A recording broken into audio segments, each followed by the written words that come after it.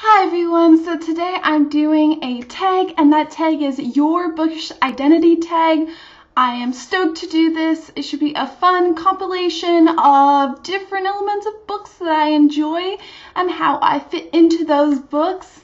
Also, if my hair looks wet, it's because it is wet. I just took a shower. If I sound tired, it's because I'm sick, which is the same reason why I didn't do a tag yesterday. Right now, I'm a little dizzy, but I'm going to do this tag because I want to get out some awesome videos for you guys, and I've been missing doing my videos, so here I go. First of all, the person who tagged me was Books Over Looks. I will put her channel down below. She is awesome. She's such an intelligent, sharp person, and yet she's really caring at the same time. And she always has smart things to say about the books that she reads and what they mean in the real world. So I totally recommend, if you're not already subscribed to her channel, that at the very least you go check it out. Also, the original people who made this book tag, if you don't already know, are Katie-tastic, Benjamin Love Tomes, and Little Book Out, and they worked together to make this tag, so I will put that video below too if you haven't already seen it, which probably most of you have. So the first question is, which dystopian / fantastical world would I live in? And this is a question that I'm sure a lot of us think a lot about, because we read books and we kind of get immersed in the world and we just want to live there. Not in all of them, not some of the dystopian books. They're pretty scary. But I'm going to give an obvious answer, and that is Harry Potter. I grew up on Harry Potter. I think all of us can sit there and imagine ourselves as witches and wizards with wands and magic and all that great stuff. A second answer that's probably a little less well known is I would love to live in Howl's Moving Castle. I think that would be fantastic. And Howl's Moving Castle, kind of something bad happens to it, but I'm going to pretend that it didn't. And I'm going to live in that, and it's going to be wonderful, and Calcifer will be there. If you haven't read that book or seen the movie, go watch/read both. The second question is, who would your partner be? And this is kind of an odd question. I'm not one of those people that reads a book and then thinks about dating or wanting to date the person in the book. It's not one of those things that I do. I think more about the world and the events than dating the people, but I don't see anything wrong with thinking that way. If I had to make a decision when push comes to shove, I would pick kind of another odd answer that fits into the first question, and that would probably be Hal, an older version of Hal. But it's just, he, like, on the surface is really, like, silly and, like, lighthearted and sometimes a bit childish, but underneath all of that, he really, really cares.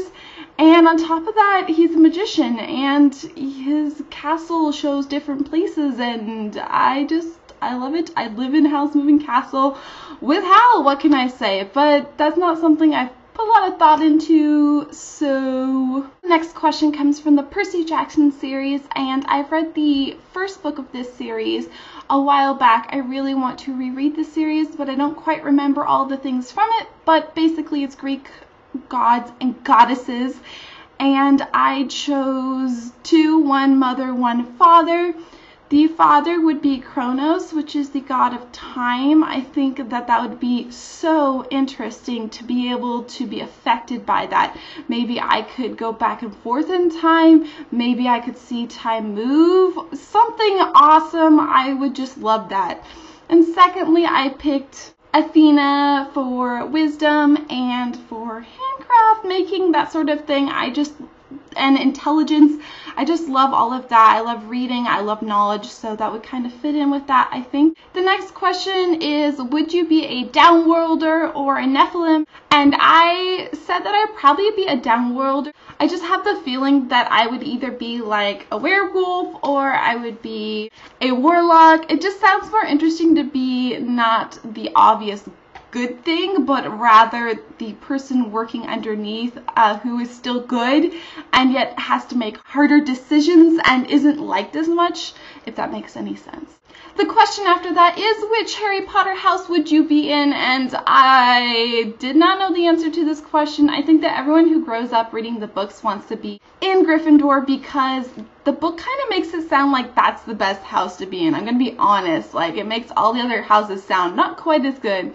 But when I did the sorting test online, I got Hufflepuff. So that actually was a good choice, because Hufflepuff stands for loyal, dependable, and hardworking, and that kind of fits in with me. There were a couple other ones, I think Ravenclaw and Gryffindor were pretty close for me. I think the number of points for Ravenclaw and Hufflepuff were even tied. I think Slytherin was the only one that I was really like not anywhere close to. The question after that is, which faction would you be in? This is from the Divergent trilogy, which I am so excited for Allegiant, just like everybody else out there.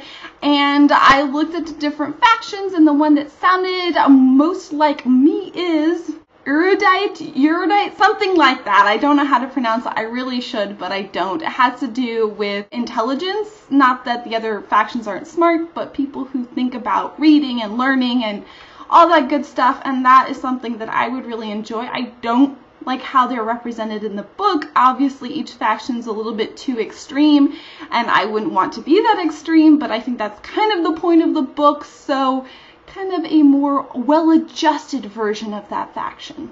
And finally, from the Northern Lights series, which is basically like the Golden Compass in those books, which would be your demon, something like that. And I chose a cat. I'm not sure what type of cat, maybe even just a house cat. I love cats. I also love dogs, but I have 2 cats. And I just have a feeling that that's what that would be. So those are my answers to the questions. Hopefully you guys enjoyed that. I certainly enjoyed learning a little bit about how I fit into each of these worlds of these very popular, awesome books. And now I'm going to tell you who I am going to tag. First, I'm tagging April Books. She is pretty awesome. I'm sure most of you are subscribed to her, but if you are not, go check out her channel. I will link it down below. She is fun, exciting, energetic, and way cooler than I am. Second is Books and Junk. She's pretty new to BookTube, and she recently tagged me. I think she might be about as new as I am. I'm not sure. Anyways, she's really awesome. She's always goofy and fun and really just very genuine. And I tag you.